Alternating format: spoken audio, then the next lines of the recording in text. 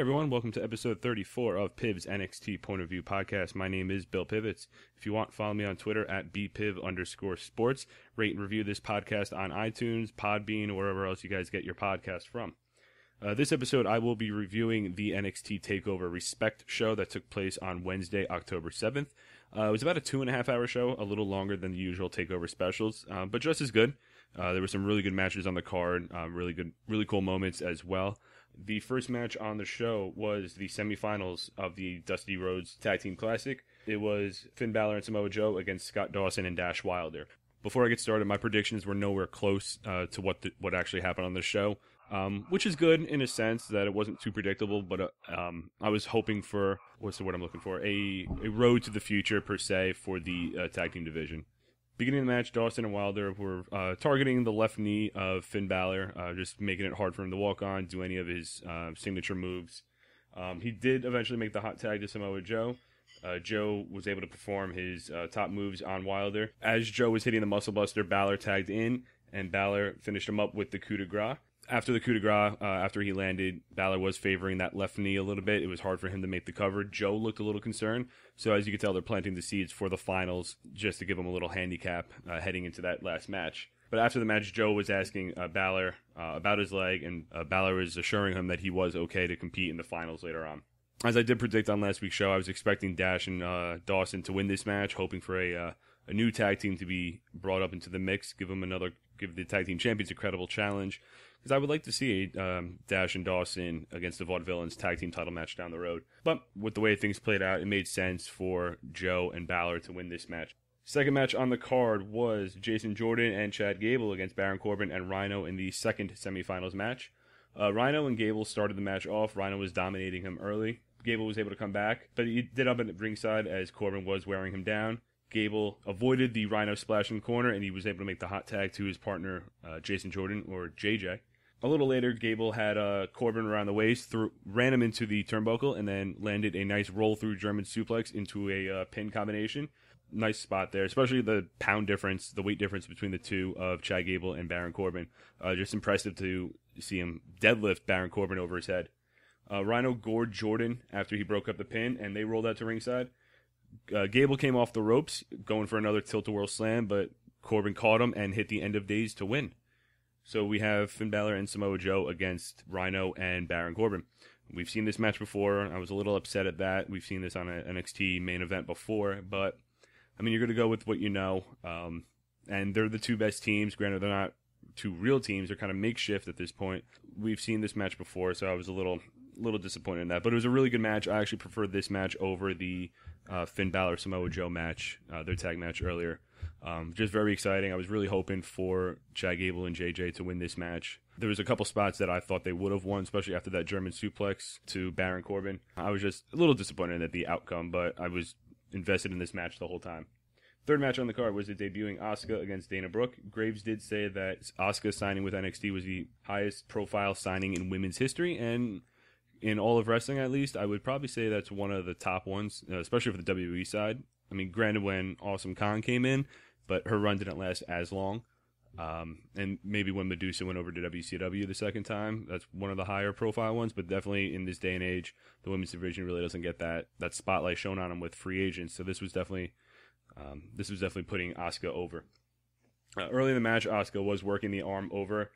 They went to ringside a bit, and Brooke was able to get back in the ring, allowing Emma to interfere, trapping Asuka in between the apron, and Dana took control off that. Asuka caught Brooke in a nice armbar. She gave it up after she got the ropes and then just kicked her right in the head. Emma then climbed on the apron trying to distract Asuka again, and Asuka caught her with a elbow to the face. She then landed another kick to Dana Brooke and locked her in the Asuka lock, which is like a chicken wing crossface submission, and got the win. And after the match, Asuka just connected with a kick to Dana Brooke, much to the delight of the crowd. She then left the ring and then just stared down Emma, who kind of turned away, not giving her the time of day, as she walked up the ramp. This was a nice debut. It was a really good match. Not the best women's match. It was definitely a strong debut for Asuka. A very good showing from her, considering most of the NXT fans haven't seen any of her work. Dana Brooke definitely held her own, but you could definitely tell Asuka was leading this match, controlling the match. Dana Brooke was able to keep control, and they had a really nice chemistry, surprisingly, with each other. They played off each other really nicely, a nice contrast of moves. Dana Brooke was a little more aggressive. Asuka was a little showy with her kicks, a little more flash to her. I liked it. Dana Brooke's definitely improved. I got to give her credit. And Asuka, very nice debut. I'm going to, maybe if they go with Dana and Emma, not Dana and Emma, if they go with Asuka and Emma, that could definitely be a better match, but this was a good match. Definitely a good match. We had a backstage segment, having a trainer look at Finn Balor's knee. He showed a little pain. Joe was watching him, just playing up the knee injury leading into the Dusty Rhodes Classic Finals. Another Nia Jax vignette, but it did say her debut will be next week, so it's finally going to happen. We got another woman debuting on the NXT roster. So even with Charlotte, Sasha, and Becky Lynch gone, we're definitely getting some nice influx of new women on this roster to give Bayley some competition. Fourth match was the Apollo Crews and Tyler Breeze match. Crews was in control early on. He landed a nice vertical suplex, just holding Tyler Breeze up in the air for a long time. Breeze was going after the knees of Apollo Crews and then kicked him in the face and then knocked him out at ringside. He then ran him into the apron back first and rolled back in the ring for a quick 2 count. Breeze, a little later, locked in the sharpshooter. Crews almost tapped, but he was able to reach the ropes. A little later, after the sharpshooter, Crews flipped over the ropes and over Breeze, but he was selling his knee a little bit. And Breeze blasted him with a nice kick to the face, I believe, face of the head area, but he was able to kick out. Apollo Crews then caught Tyler Breeze coming off the ropes and landed a nice power slam, but Breeze was able to kick out. Crews landed the press slam, and as he went for the moonsault, Breeze held onto his leg, preventing him from doing the move. Crews fought free and landed the move, but Tyler Breeze put his knees up. He rolled them up after that and got a nice near fall from a small package. Crews came back with a kick to the face as Breeze was running towards him. Crews then caught him for a powerbomb and got the win. So it was nice to see that Apollo Crews, as he could tell, his true finisher wasn't going to work, so we had to come up with something different. And he was able to land the powerbomb to get the win. So it was another nice showing, obviously, for Apollo Crews. He's not going to lose anytime soon. Yeah, they're definitely building Apollo Crews up for something, but where that's going to lead, maybe an NXT title match down the line, I'm not sure, but it's I think the fans are invested in him. They like him a lot, and he's definitely going to go places. He's not stagnant right now. They're not squash matches per se. He's getting good competition, unlike some of the other people on the NXT roster. The only thing that I'm worried about is what's going to happen to Tyler Breeze. Yet another big match that he lost. I can't even recall how many big matches. Obviously, the most recent ones were against Jushin Liger at Brooklyn, and this match against Apollo Crews. Unless they're building to something, if he's going to go after William Regal, I'm not sure. But at this point, he's no different than Solomon Crowe. He's a big name, but he's just not getting any credible wins to give the fans something to get behind when he does win. So he looks like a lost cause. I hope that's not the case. I know they had big things planned for him, but from what it looks like from a regular fan's perspective, this guy keeps losing. Why should we care when he enters? And Tyler Breeze definitely doesn't need that if he's going to be main roster bound. Fifth match on the card was the Dusty Rhodes Tag Team Classic Finals between Finn Balor and Samoa Joe against Rhino and Baron Corbin. After they all made their entrances, Balor was the last one out. He definitely noticed a slight limp as he was walking out, but it was just a casual entrance. He didn't really go all out like we seen in the first entrance, but obviously they're playing up to the knee in a certain aspect. Balor actually started this match off, and he connected with a dropkick to Baron Corbin, and you could tell he was working off one leg. The dropkick, he didn't get all of it, and he was able to tag in Joe, which gave him an out because he can't last long on that knee.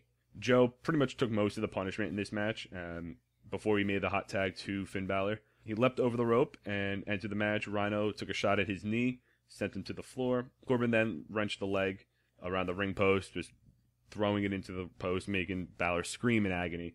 He was able to fight back, but Corbin slammed him down and got a nice 2 count out of it. Finn Balor then caught him with the sling blade off the ropes, and he tagged in Joe again, who then took out both Rhino and Corbin. Rhino was able to catch Joe with a gore, who went for a pin, but Balor broke it up. Balor then clotheslined Corbin to ringside and kicked him from the apron. Rhino then knocked Balor to the floor, leaving between Rhino and Joe. Rhino set up for another gore, but Joe kicked him in the face, hit the muscle buster, and Balor hit the coup de grace at the end to get the win. So Finn Balor and Samoa Joe won the Dusty Rhodes Tag Team Classic. After the match, all of the Rhodes family, Goldust, Cody, all the sisters as well, entered the ring with the trophy. Cody had some words saying that tonight we are all Rhodes. The crowd clapped. Dusty Rhodes music played. They all posed with the trophy. So it was a very nice moment. And I get why they did it. They didn't want any heels winning. Just because of this moment, the Rhodes brothers, this is to honor Dusty, and you're going to have two guys like Finn Balor and Samoa Joe who respected Dusty Rhodes, treat him and that tournament with respect. If you put two heels in there, Rhino, Corbin, Dash, and Dawson, or even Chad Gable and Jason Jordan, who I don't think would have done it to an extent, they definitely would have respected the trophy. They might have been a little arrogant about it, but I see why they went with Joe and Balor for this. Like I said on the last week's show, I was expecting them to lose based on Samoa Joe turning on Finn Balor, whether he was being too greedy, too selfish, working on that leg, saying like maybe you should be on the outside or whatever, let me handle this. But whatever the case is, I think we're going to get that turn eventually. But like I said, I don't think this was the right time to do it, considering all the circumstances around this tournament. Sixth and final match of the night was Bayley versus Sasha Banks for the NXT Women's Championship in a 30-minute Iron Man match. They got really great introductions, both of them. Bayley, obviously her parents were in the crowd for this one as well. Izzy was at ringside. She plays along in the match as well. It's an awesome spot. The bell rang, and the two spent about a minute and a half just walking around, staring at each other, building up that intensity. The fans were buying it too. They were going all out with "This is awesome" chants, women's wrestling, main event. They were going crazy before they even locked up. A couple minutes into the match, Bayley went for her arm drags. She hit the first one. The second one kind of botched it. Sasha landed on her head again, and the announcers just reacted as such. Like it didn't look good at all. And they showed the replay, slow motion. She got spiked on her head again. But Sasha got right back up. It really didn't affect her too much. Bayley did help Sasha Banks up from the corner, and they went to hug, but Sasha just attacked her like the heel that she is. A little later, Sasha was bickering with the referee. Bayley charged at the ref, and Sasha moved. Bayley stopped herself. Same thing happened. Sasha stopped herself. Then she shielded the referee, thumbed Bayley in the eye, and got the first pin, and went up 1-0 at around the 8:30 mark. A little later, Sasha went for the double knees in the corner, but Bayley caught her and then dropped her on the top rope. She then performed the belly to Bayley suplex to even things up at 1 apiece. Sasha then took control for a good 5-6 minute stretch of the match, throwing her against the stairs. She did catch Bayley going for her dropkick between the ropes, caught her by the legs, and swung her into the steps. She threw her into the video screen in the aisleway, walked back to the ring, and got counted out. So Sasha Banks went up 2-1 at this point. The best part was around this time. I think Sasha was taunting. Bayley was getting counted out. She grabbed Izzy's headband and was screaming at her throughout most of this when she was throwing Bayley into the steps. She was screaming at her. She then took her headband, wore it around, and pranced around the ring. And the camera showed Izzy crying into her father's arms. I'm laughing at this point because it just proves how great of a heel that Sasha is. And the whole little girls looking up to Bayley, it just rang so true in this match. Just seeing her hero lying on the ground and just Sasha just taunting all over her. Granted, there was a post, I think earlier today on Thursday, with Izzy holding up a sign that said, "Hey Sasha, if you wanted to wear my headband, you could just ask," or something like that, which is a nice rebuttal.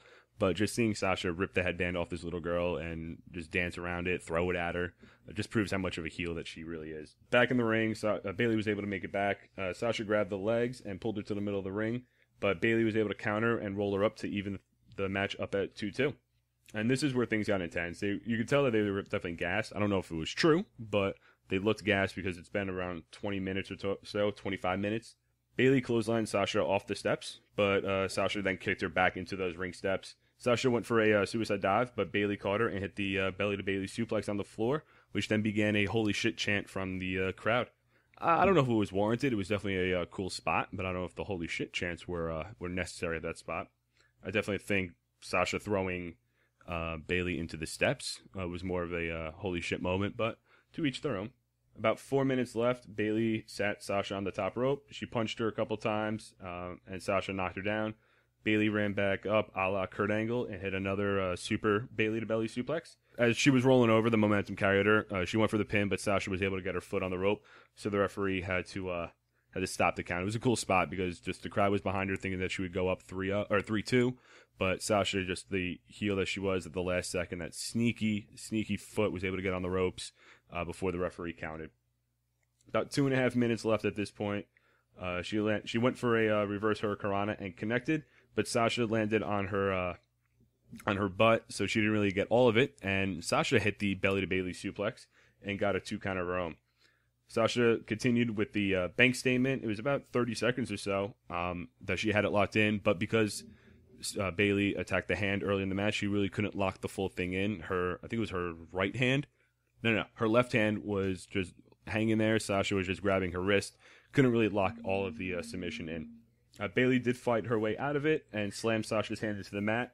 About 20 seconds left at this point. Bayley locked in an armbar and then was kicking Sasha in the head at the same time. The referee signified that Sasha was tapping, just shaking her head. I quit. Rang the bell. There was about 2 seconds left at this point, so the bell rang, put Bayley up 3-2, and the bell rang to end the match, and Bayley is still your NXT Women's Champion. After the match, the whole locker room was out at ringside. Triple H and William Regal had flowers. Sasha walked up the ramp. William Regal handed her a bouquet of flowers. Triple H walked to the ring, handed Bayley the bouquet, her own bouquet of flowers, celebrated with her. And at this point, I wasn't expecting this, but Triple H just pedigreed Bayley, and Nia Jax made her debut. No, I'm kidding. That would be awesome, though. Just Triple H turning on Bayley like that. But no, Triple H and Bayley celebrated in the ring. The two women were crying. Just one, because they're never going to have this match again now that Sasha's on the main roster. Maybe that's why Sasha was crying, realizing that she's no longer on NXT. But yeah, it was a great match between the two of them. I don't think it was as great as the Brooklyn match. One, because I think the time limit kind of took the intensity out of this match. The fans knew that this was going to go 30 minutes, which the one in Brooklyn, you really didn't know when this match was going to end. But nonetheless, it was a great Iron Woman match. I guess I predicted the score right, 3-2. I did talk myself out of it a little bit, expecting it 2-1 because of the time limit. But I did say originally 3-2, so I'm going to give myself a point for that one. But definitely the drama between this, involving Izzy, just having her cry, Sasha just doing the dirtiest things, throwing her into the steps, smashing her hand against the steps, throwing her into the video screen. Bayley fighting like the underdog that she is, just coming back from everything. It was a really good match, a really great story these two told, both matches between Brooklyn and this show as well. Overall, it definitely wasn't the best TakeOver special. I think some of the other matches, especially the earlier TakeOver specials in last year, were a lot better. But overall, having the 3 tag team matches, they were all really good tag team matches as well. I think my favorite one was the Jason Jordan, Chad Gable, Baron Corbin, Rhino match. The Tyler Breeze, Apollo Crews match was good for what it was. The Asuka match, she was amazing. She's very fluid in the ring. Really not many slip-ups, if any, that I remember between the two. Maybe Dana hesitated a little bit. I would have to rewatch that match just to double-check, but a very good match. And then obviously the Iron Woman match was a good main event. I don't think any of the other matches, not even the finals of the Dusty Classic, could have been the main event, especially without the NXT title on the line. This was definitely the best choice for the main event. All right, guys, that was episode 34 of Piv's NXT Point of View podcast. Subscribe on iTunes, Podbean, rate, review. Follow me on Twitter at bpiv_sports. With that being said, I'll check you back next week. Peace.